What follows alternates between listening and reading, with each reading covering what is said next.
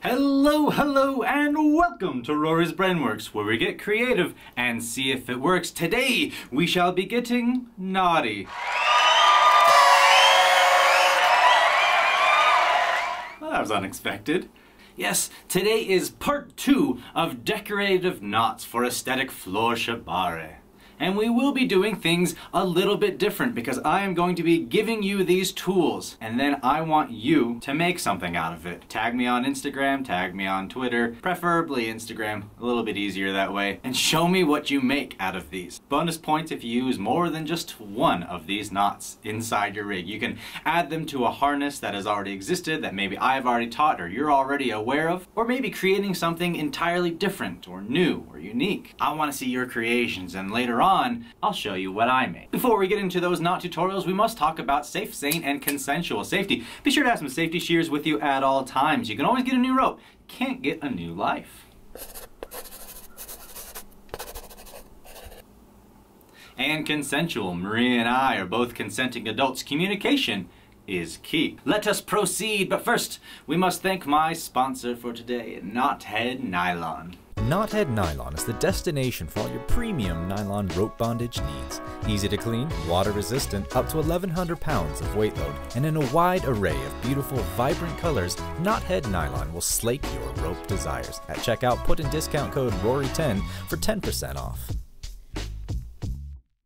Now the first knot we will be exploring inside of this is going to be the friendship knot. Aww, I tend to have a very hard time convincing people that I am not a Boy Scout, and this knot is not going to help that in the slightest. As you can see, it has a little bit of a, what seems to be like a shuriken or kind of pinwheel look to it, and it really is a transitional knot because I have one rope coming down this way and one rope going this way, and so they come together and continue on their ways. Let me break it down and show you the anatomy of what this knot really is. Undoing the knot slowly, so everything's not super weird.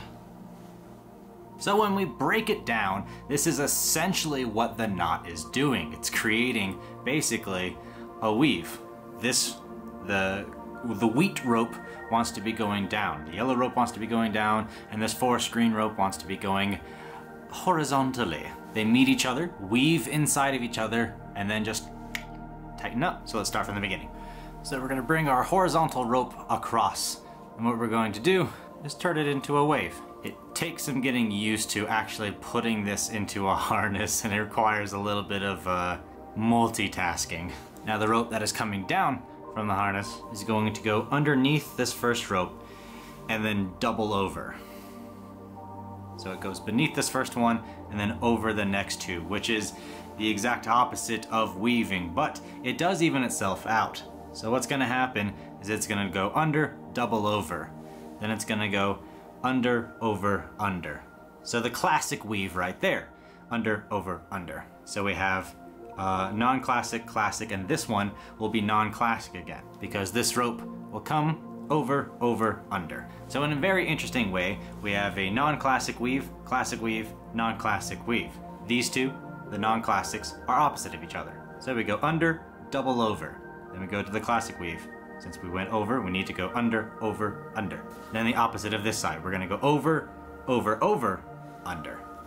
So this was under, over, over. This one will be over, over, under. Now they have to make sure that they stay pretty properly.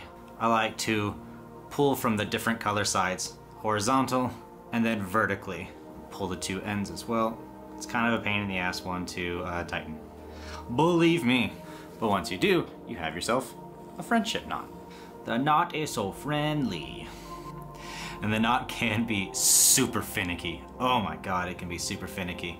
It takes some time to get used to it. This is one of the ones I like to untie and then tie over and over again to make sure that I have it right. Because not only is the tying process a little bit odd, but the tightening process is odd. Because if you just tighten super quickly, once you have it all weaved through, it can undo itself because one part will flip over itself, and once you tighten it that way, then it is way off. And it is pretty, and it is a knot that you can use to really give a little bit of heightened feel and a little bit of a beautiful aesthetic feel to any rig, but man is it finicky. Let me try and do it from the other way. So we'll start with our horizontal knot. We have our knot coming down this way, and then we just loop and loop. So this side's gonna come this way. It's gonna start by going under, over, over, and then normal, so non-classic weave, under, over, over. We're gonna do the classic weave. So since we went over, we must go under, over, under. If one goes under, the other must go over, so saith the Rory. Now, start of a classic weave here. We'll go over, and then over again and under, because it will be the exact opposite than this side. So this side went under, over, over. This side will go over, over, under. Yes. Tighten that slowly, and we will have ourselves another friendship knot. Let's move on to the next one.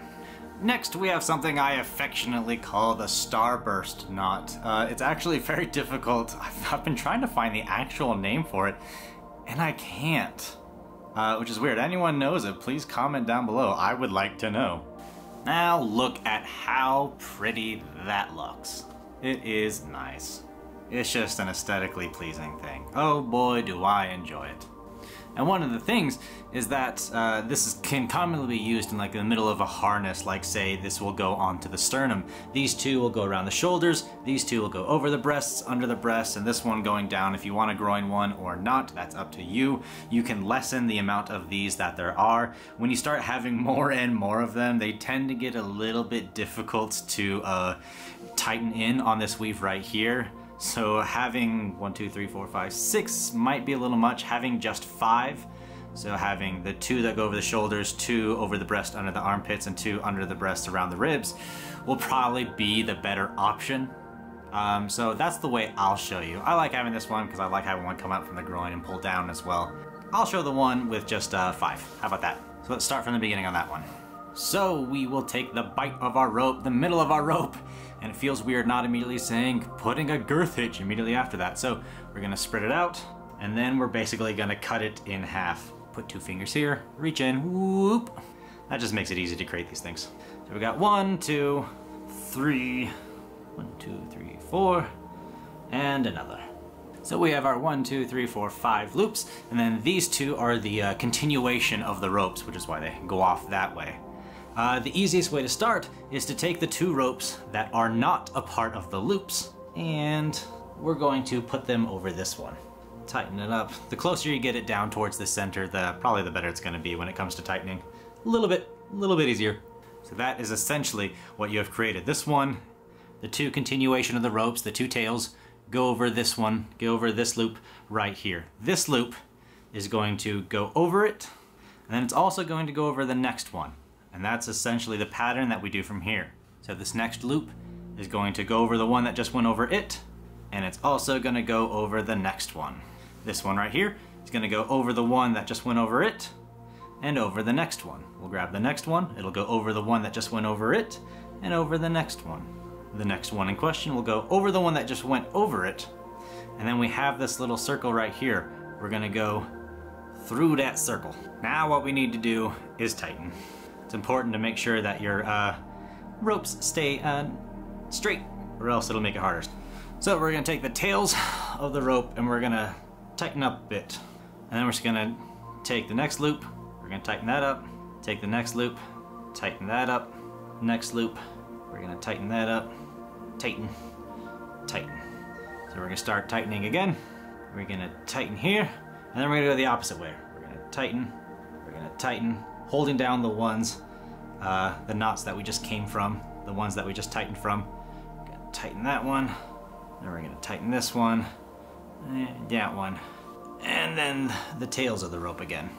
You'll know you have it right when you have the pattern of over and then through, over and then through, over and then through, and so on and so forth. A whole lot of overs and throughs, like people are grabbing arms with each other. It's a beautiful sentiment. And put that in the sternum, the middle of a harness. Let me spread that back out again. So you would have top of the sternum and the neck right here. These would go over the shoulders. This would go over the breasts, under the armpits, and these would go under the breasts, around the ribs. And basically what you do with these other ropes is start connecting. You would connect down first here, then here, here, here, here. And connect those all in the middle on the back. Tighten it up. Bada bing, bada boom. Starburst knot. Super fun. I love it. Up next, we have the Celtic ring knot. And already, yeah, That looks very aesthetically pleasing. This is technically a twofer because halfway through the process of making this one is a perfectly acceptable tri-circle Celtic knot, a Triskelion, albeit an open Triskelion, seeing how it's not closed. Anyway, let's get started with this one. It's a fun one. Now this can be done with just one rope, but I am doing it with the two different colors just so you can illustrate how it is tied just a little bit better. The green's gonna be our outside of it, the yellow on the inside. I really hope you guys enjoy this one. It's super fun. The first thing we are going to do, we are going to create a loopy. I'm gonna give myself a lot of room. So we're gonna create one loopy, then we're going to create a second loopy. And the loopy's not gonna weave through any of these right now. It's just gonna go over both of them, but it is gonna go under this one right here. And similar to the heart knot, we're gonna weave through that way. Now we got our nice little pretzel all set up. This rope is going over this one. This one is depressed. When we have a depressed rope and we're weaving through, we want to uplift that one. So in order to go under that one, to lift it up, means we have to go over this one. So we're gonna send these bad boys over, under, over and under. What has gone over must go under, so saith the Rory. Now that right there, as I turn it over, is going to be the tri-circle Celtic knot, the open-ended Triskelion. That's not where we're going to finish, so I'm going to turn it back over so it's facing me again. I am going to send the lengths of my rope and give my tails a lot more room. So I'm just going to pull through here because I'm not going to get the opportunity easily enough later on. So you basically give yourself room, go through the entirety of the knot, give yourself more. Alright, so that is essentially where we left off. So what I'm gonna do is I'm gonna bring these up a little bit. I'm gonna bring these to the top, and this may seem almost confusing at first, but trust me, it is not. Essentially, I'm gonna reach under here, and I'm gonna reach this one, and I'm gonna create 2 additional loopies right here. Let me show you that again. I'm gonna reach underneath, grab this one, I'm gonna grab this one, I'm gonna tighten them up a little bit to create 2 additional loopies right here. Cool, so I have created 2 additional loopies. Now we're gonna take the tails and we're gonna weave through there. So we're gonna go over, under, because this one's depressed and that one's depressed. They need to be uplifted, so we have to have something underneath it, bring it up. So our tails are gonna go over this, under here. They're gonna go over this and under here. Now notice that I did not, when I came here, I did not flip over and go that way. That would disrupt the harmony of the green being on the outside. So when we went over, we basically just turned it around as opposed to flipping it over. So we'll turn it around, go over and under. That is essentially it. Now we're going to I'm gonna tighten it up a little bit. Tighten it up a little bit, flip it over, and there we go. We have our Celtic ring knot. Now for this, say you have a rig that is coming down towards the groin, and then you can create one. You can create this Celtic ring knot, but you can also create the tri-circle knot, the open-ended Triskelion, and then back up to do other things on the other side of the rig. So coming down like a V-plate. So like take my V-plate harness, for example. You could come down this way with the rope that is weaving in and out of it, and then create the Celtic ring knot and go back up. Technically a little bit different from my V-plate harness, but yeah, it is semantics. So imagine that kind of design, something that's coming down and then going back up. Like say the Bahamut tie, where instead of going down to the groin and around it, or beneath the legs, you would come down, create the Celtic ring knot and go back up. You would later have a rope that goes beneath the legs, comes here, latches through one of these, like this one right here, and then comes down around the legs again. That way it gives you these 2 ropes to do the Bahamut tie, half hitches over, creating that half hitch corset. There's so many things you can do with these knots. They're so decorative, they're so fun, they draw the eye to them, and they're just so gosh darn aesthetically pleasing. I hope you enjoy doing them. Be sure to practice, practice, practice. Well, hey, I hope you had as much fun learning from those tutorials as I did teaching them to you. Marie has decided that she was going to try her hand at making a harness out of these knots and sending it to my Instagram, and I just thought that she took rope out of here and she wasn't going to tie herself up. I'm right here right now, so she's not going to tie me up. Who is she going to tie? Oh, the cats! Okay, first we gotta thank our other wonderful sponsors for today, the lovely people at Patreon. That's patreon.com/Rory's Brainworks, just like this YouTube channel. Thank you for spending your time with me. Be sure to like this video, subscribe to this madness, and comment down below what kind of rope bondage things you would like me to teach you. As always, I'm Rory. This is my brain. I'm fairly certain it works. Be safe and go create some art. Oh God. Marie!